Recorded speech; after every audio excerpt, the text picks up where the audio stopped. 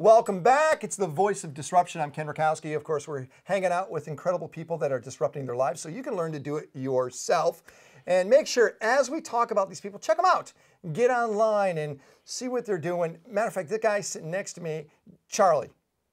Charlie.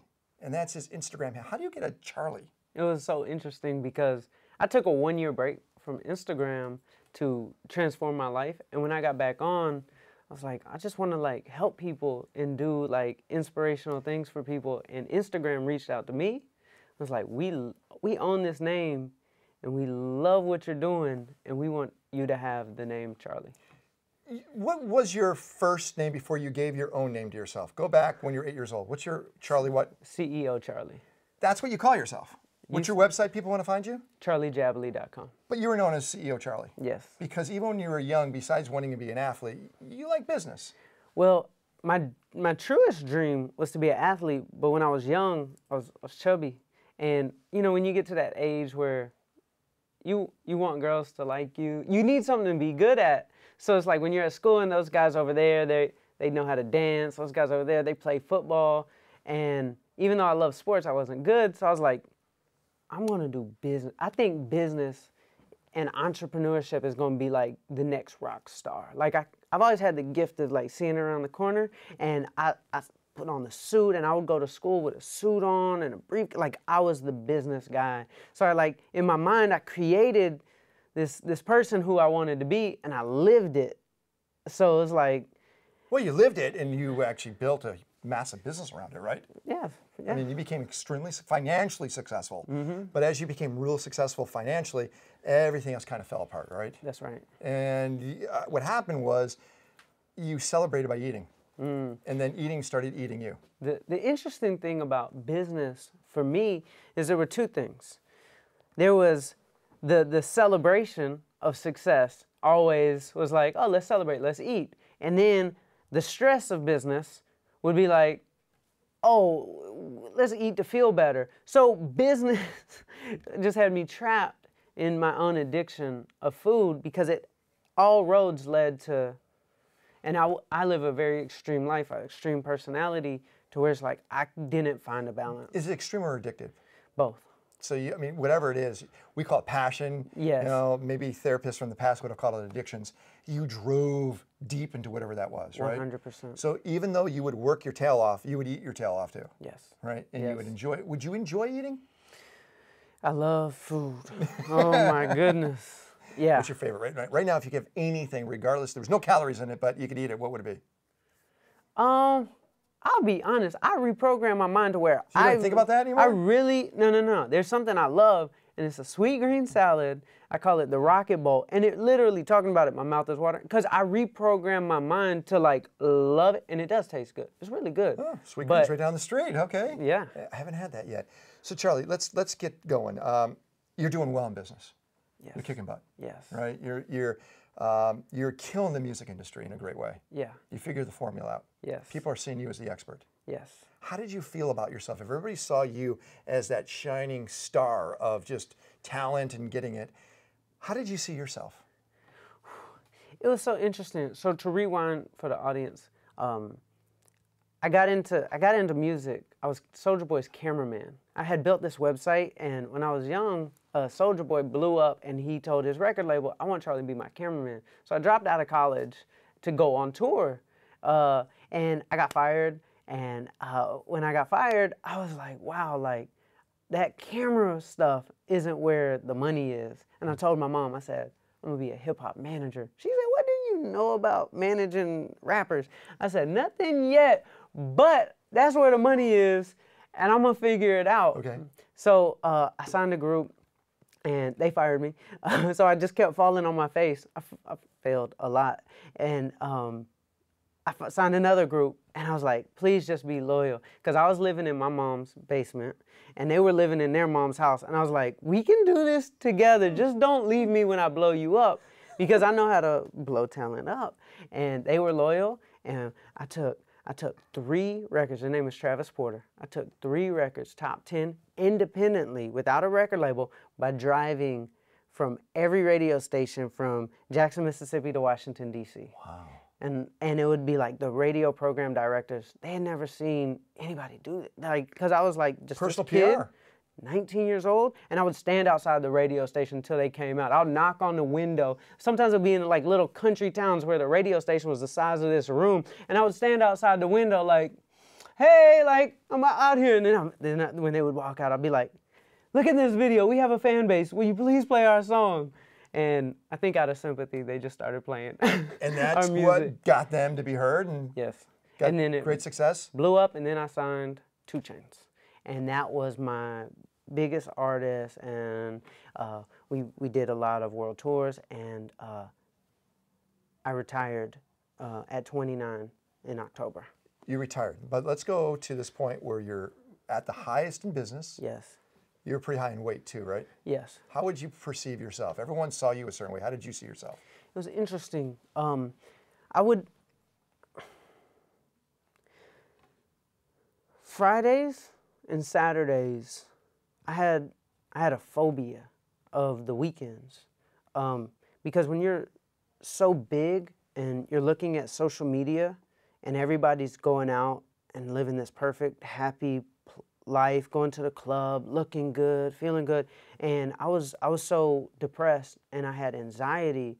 None of my clothes would fit, and I would just binge, and it would just be so tough that the whole world would go out and party to what the music and the culture that I would create, but on the weekends I would crawl into a hole. So like my life is at this all-time high, and in business, but personally, I was like, I felt like, yeah. It's like Willy Wonka being a diabetic.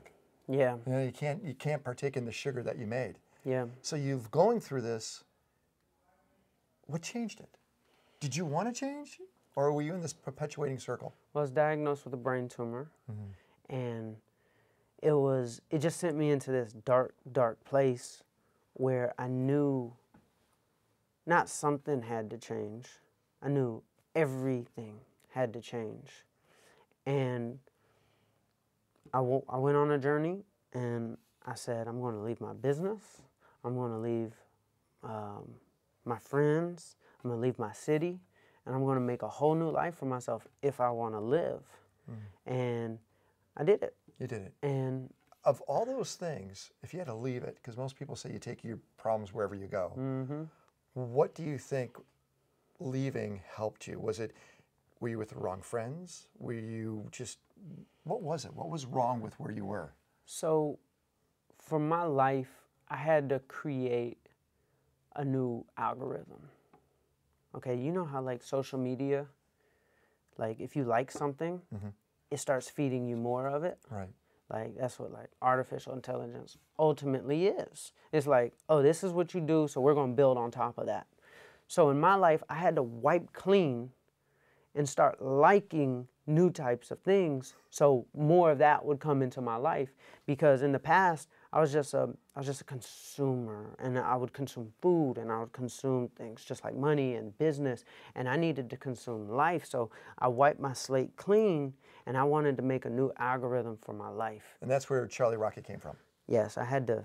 So Charlie Rocket, like just like how I created CEO Charlie, like I have an imagination that I can like make up this world in my head, make up this character, and I'll live it.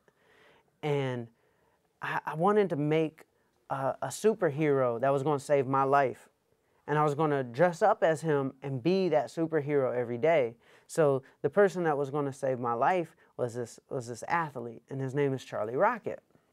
And I put my bandana and my glasses on, and I wake up, and I transform into Charlie Rocket, and I go run, and I go bike, and I have all this good energy, and I eat healthy. And me dressing up as Charlie Rocket every day when I work out helps save my life, because that's who I want to be. I want to be an athlete. So my truest dream when I was young was I want to be an athlete. I buried that to do business. And then I was like, okay, let me go back to my dream, because when I was diagnosed with a brain tumor and sick, I said, was that it? That was my life? That's it. Like just business and money? I was like, let me go back and do my dream. And in a week, I'm doing an Ironman in New Zealand. Well, let's backtrack. At your worst period, how big were you? 304 pounds. 304 pounds. You ended up losing 150 pounds plus. 125. 125. It will be 150 because I'm still carrying a little bit of weight. You're going to get rid of that, okay? Yes. And you look totally, actually, I didn't recognize you when you walked in. Really? You look much younger than I thought you'd be. Oh, so it looks like you are reversing not just that. You're reversing everything. And you are big Ironman. Ironman, what's the Ironman? How many miles do you bike? Bike 112, swim 2.4, and run a full marathon, 26.2 miles. And generally, how long does that take to do? Slow people like me, it takes probably about 14 to 16 hours. Okay. And how do you train for that?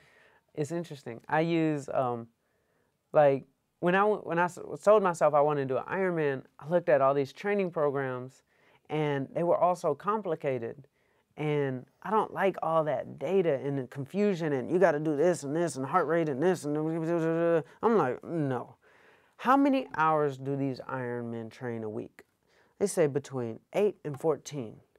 I was like, okay, that's a couple hours a day. When I was a kid, when I was 8 years old, riding my bike around the neighborhood for a couple hours wasn't hard. Not at all. Going to the pool on the weekend and swimming for a couple hours wasn't hard. And going to run around the park all day wasn't hard. So I'm just going to train for an Ironman like an 8-year-old. I'm going to wake up and go play for a couple hours every day. And I'm doing an Ironman. Like it's in New Zealand. It's incredible. When Nike, did you see what happened with the Nike? I saw the Nike commercial. That's pretty amazing. So when Nike, but you made a commercial to Nike to pitch it, them to do a commercial on you. Yes. What a brilliant idea. Thank you. And we'll be seeing that. That's a commercial will be out soon. Okay, let's step back now. Okay. You look at yourself now. Yes. And you're almost 30. You'll be 30 soon. Yes. When you're my age in your 50s. Can't wait. What do you hope to have achieved? I want to achieve the mission of everything is possible and make sure that's instilled in the world. Because everybody always says anything is possible. I want to show people that everything. So I want to tell stories of all the people who have done incredible things. Like this year, I'm biking across America to find all the other stories like mine. I want people to know that, for example, people can't really do something until they see it done. The 4-minute mile, for example. That's right. Like nobody could do it. They said it was impossible. It wasn't humanly possible. And then one person did it. What happened the next few years? Everybody broke it. That's right. So once we see that everything is possible, we find something deeper in ourselves to be able to do it. So I just want to show those stories. You want to be a host? Are you the next TED where you bring these people together? Are you, no, I don't know. Yeah, I mean, are you a media company all around the idea of inspirational talents? I think finding stories and telling stories is what I want to do the rest of my life. Which means, in a lot of ways, you're not going to live through their eyes. You're going to constantly always be that story yourself. Always. You're always going to up your game. Yes. And also, let me ask, you're 50. How will your life have changed? Brain tumor, you're fighting it off, right? You're always going to go through hardships. What do you do to keep you going in a positive direction? I think for me, the most important thing is like remembering that it's not about me anymore. Like we'll let ourselves down, but we won't let somebody else down. So that really like helped me to know that like, my transformation and all this, if I make it about me, I'll be like, oh, it's cool. But I know it's for everybody else, and I can't let them down. So that keeps me on track. It's like if your mom asks you to do something, you're not going to let mom down. Not at all. But we'll be like, oh, I'm going to run every day. And then, like, nah, I don't feel like it today. That's just for us. You're doing it for them. Do it for them. Well, Charlie, appreciate hanging out. CEO Charlie, or let's just find him Charlie. That's where he's at. Watch what he does. He's transforming the landscape. He is a disruptor, and also he's a hacker. He's hacked all these ideas. So we got a lot going on here. When we come back, we'll be talking to somebody that's hacking the whole automotive industry. Your mind's going to be blown. Charlie, thanks a lot. Thank you, man. You're listening and hanging out and watching The Voice of Disruption. We'll be right back.